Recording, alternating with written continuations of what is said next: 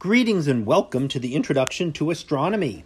One of the things that I like to do in each of my introductory astronomy classes is to begin the class with the astronomy picture of the day from the NASA website, that is apod.nasa.gov/apod.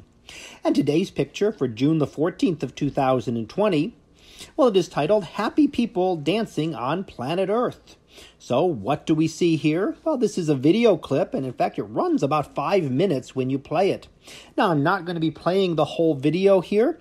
I do have the link down in the description, so you can go ahead and click on that if you want to see the whole video. But it takes about 5 minutes to play, and it shows scenes of people dancing at various points on planet Earth. And in fact, if you look, the locations are noted, and it will show locations across the globe. And in fact, on 6 of the 7 continents, North America, South America, Europe, Asia, Africa, and Australia.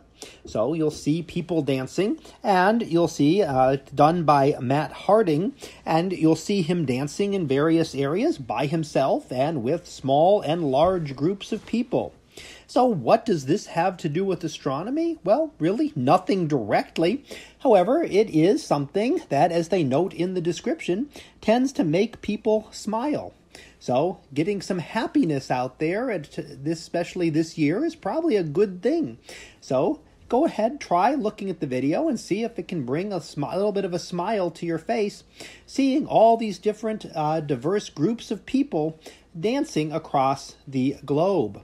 So go ahead and take a look at that. Again, you can use the link down in the description. I'm not going to play the whole video here because it would be me talking over people dancing, and I'd have to block out the music, which would make it a little strange. So go click on the link and go ahead and watch the video and see if it can bring a little smile to your face today.